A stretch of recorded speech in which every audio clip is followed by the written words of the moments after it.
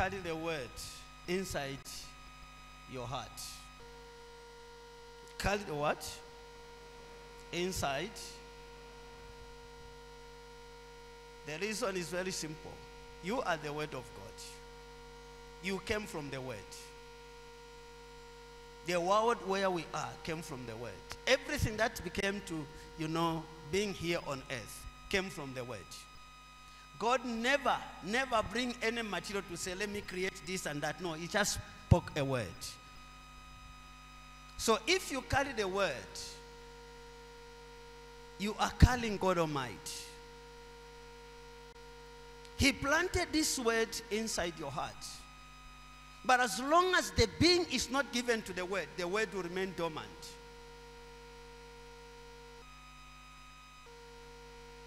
The word is in your heart. This Bible that you see is a record. As long as, when I talk about the being, I'm talking about the Holy Spirit. Please. This Bible is just a record. If life is not given to this book, it's just a record. But when the life is given to this book, it becomes a being. That is Holy Spirit in us. So if you are calling the word inside your heart, you are calling that being by the name of the Holy Spirit, which God planted in your heart as life. Remember, he said, let there be light, and the light was there. He said, let us create man in our own image. The man is there. He said, it is not good for a man to be alone. The woman is there. Everything that you see, you can confess the word with your mouth. It doesn't mean that you are confessing Christ in your heart. No. You are speaking the language of today. The word is inside you. Even if you are not calling Bible, the word is there. This book is a record. Which doctors, criminals, drunkards are calling this same book. For you to call this one a holy Bible, the Holy Spirit is in you.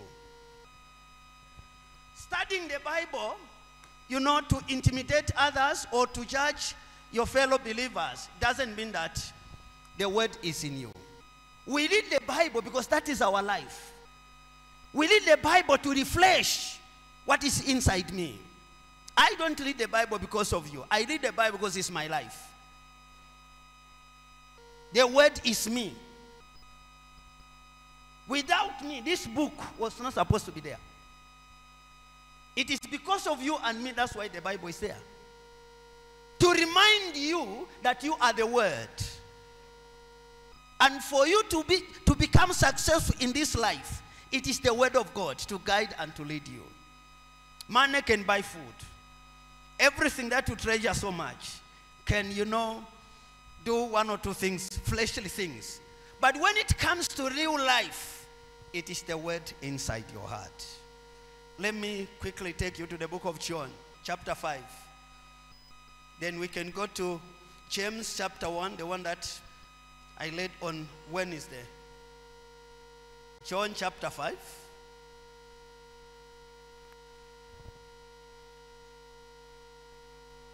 Verse 39. Are you there? You start the scripture diligently because you think that in them you have eternal life. These are the very scripture that testify about me. 40. Yet you refuse to come to me to have life. You start the word diligently,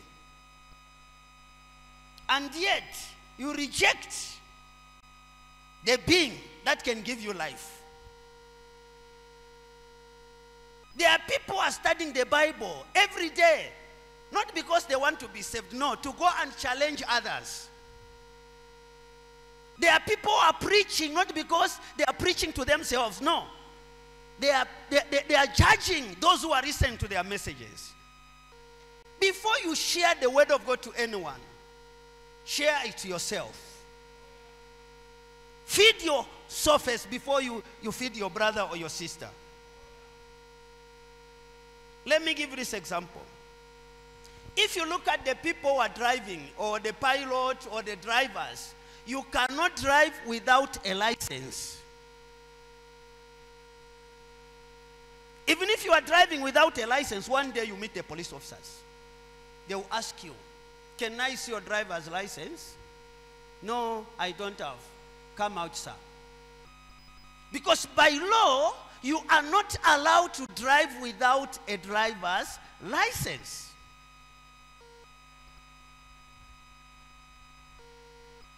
But when it comes to the word of God, anyone can preach the word of God without the permission of the Holy Spirit. It doesn't mean that you get any answer out of that preaching. It is the being in that word that can give you answer. I am talking to you, you are sitting quietly. It doesn't mean that all of you are listening to me. No. But if the Spirit of God is in you, through the word, you are getting something out of this message. Reading the Bible every day is good. But as long as you are not benefiting anything, it's like you have never set your eyes on the word of God. What made evil people to be pompous, to attack you, Christians, is not because they call themselves evil people. It is the evil power inside them, leading them and directing them to where, to attack, who to kill and who to destroy. What about you, children of God? What can make you to know that this is a Satanist? This is an evil person. This is poison. It is the being inside you. That is the Holy Spirit, through the word. Because abantu balalan that okay, quite okay, you need the word of God. Now, as long as you are possessed, where the word of God is supposed to be settled, someone is already there. Then you hear the book of John, the book of Mark, the book of Matthew, what and what. And you are possessed with the spirit of, smoking or drinking. After listening to that word, it's like Kibachta amplify. Ichilakachanshi. Chawalwa. You study the word diligently. And yet you refuse to come to him or to believe in him. In fact, the name that Jesus knows about your life, he doesn't know as a Christian. He knows you as believers. You believe in him because you can use, the word Christian as a cover. And yet you are a drunkard. People know you as a Christian. What about Jesus? Does he know you? He doesn't know you. It is not what you say, but what you carry inside your heart.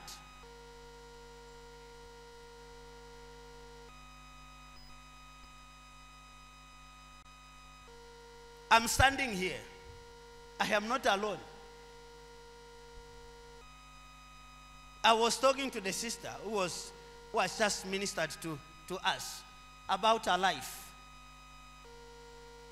How will I know if it is not the grace of God that she has gone through this? It is the Spirit of God in you. These people that you see confessing Christ, there are others who are going to churches for personal gain. Look at during campaign period, election time, see the way politicians, patronize churches. Mkwaile se ututumine fe pano. Nga mwavota feta mwakaba mwana futi atilesa na batuma. Mkwaile fetu bombela lesa. Aba bombela lesa bako atompashi wa kwa nani? Aba bombele chalo bako atompashi wa kuisa. Make no mistake. You can use religious language to deceive the masses. It doesn't mean that you can deceive Jesus. No. He knows you. You can say you are a Christian by birth because your father or your mom are Christians. What about you? Jesus does not know you as a Christian. He knows you as a believer because you believe in him. It is people of this world who can call you Christians because that is the language. As long as you do not belong to other religion, they will call you what? A Christian. Are you a Christian in your heart? The word Christian came from Christ. Is Christ in your heart?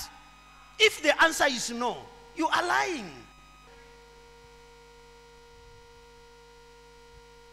Studying the Bible every day or preaching about what you hear, what you see, it doesn't mean that you know you are representing the will of God. First of all, the one who is preaching must be saved. As long as you are not saved, only Jesus knows.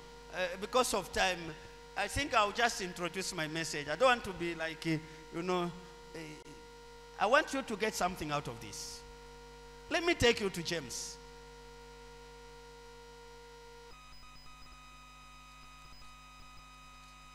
James chapter 1.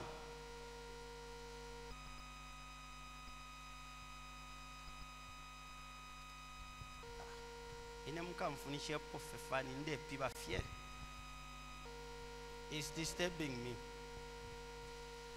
This is 21.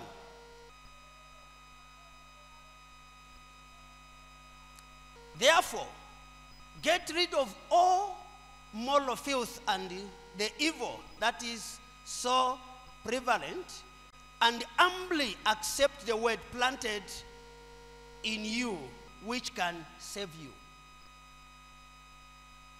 Planted where? Which can do what?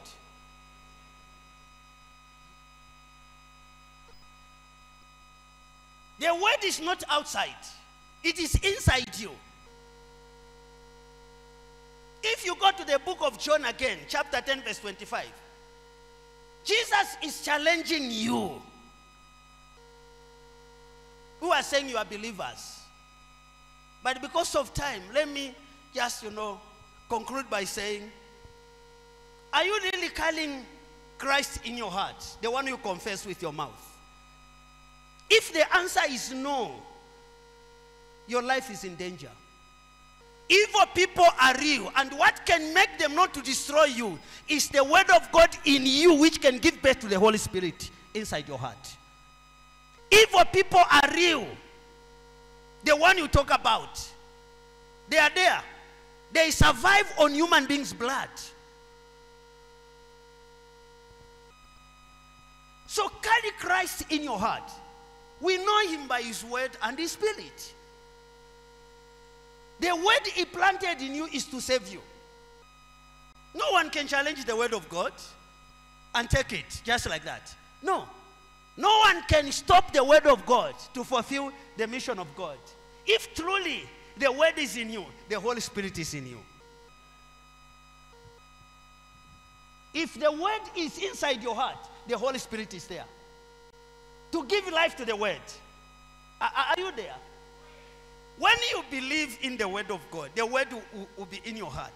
Then the Spirit of God will come to give life now to what? To the word. So that whatever you say here will be said in heaven. It is the word that can communicate with your Father in heaven, not your flesh.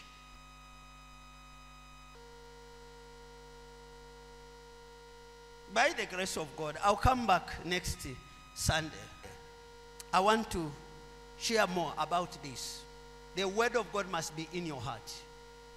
And immediately the word of God entered your heart, the Spirit of God will be there to give life to the word. There you become the ambassador of Christ. Ubu finish wafumamo mulimwe. Ichifuku shafumamo mulimwe. Umulomo, umone fa mwashupi kokule kwa mulomo. Kumitakanya na kumitakanya mukiri mule yamba. Umone fa mushupi kokule tetule ke chintu ichikele kwisa. Ichintunga chaikala kumutima is part of your blood, if you don't know. Anything inside your heart is part of your what? Your blood.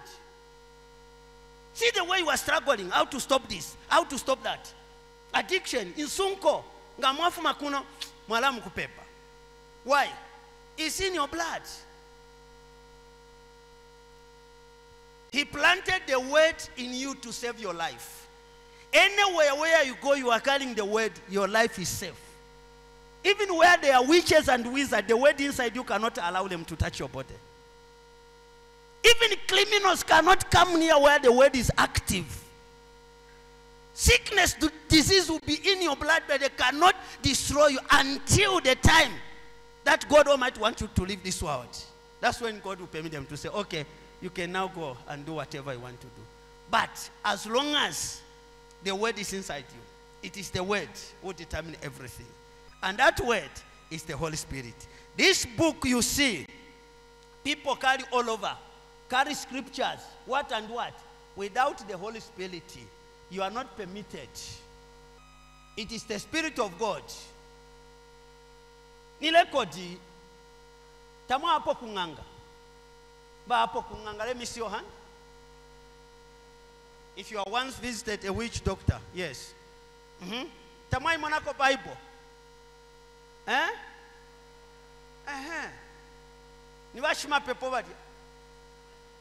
Niva prophet. Niva bishop. Nenso kana valemba pachi saruna imomo yako. Niva bishop bala matubomba nani.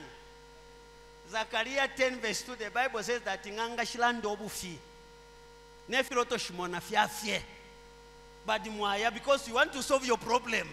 You are not ready to, to be saved. All what you want is the problem to be what? Removed. No, it is salvation we need. Salvation first. Before we talk about this and that. Salvation first. In this world, people of God, as I conclude, we are not free.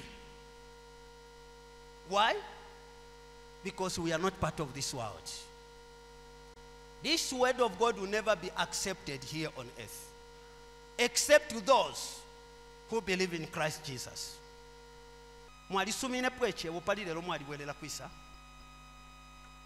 Thank you. God bless you.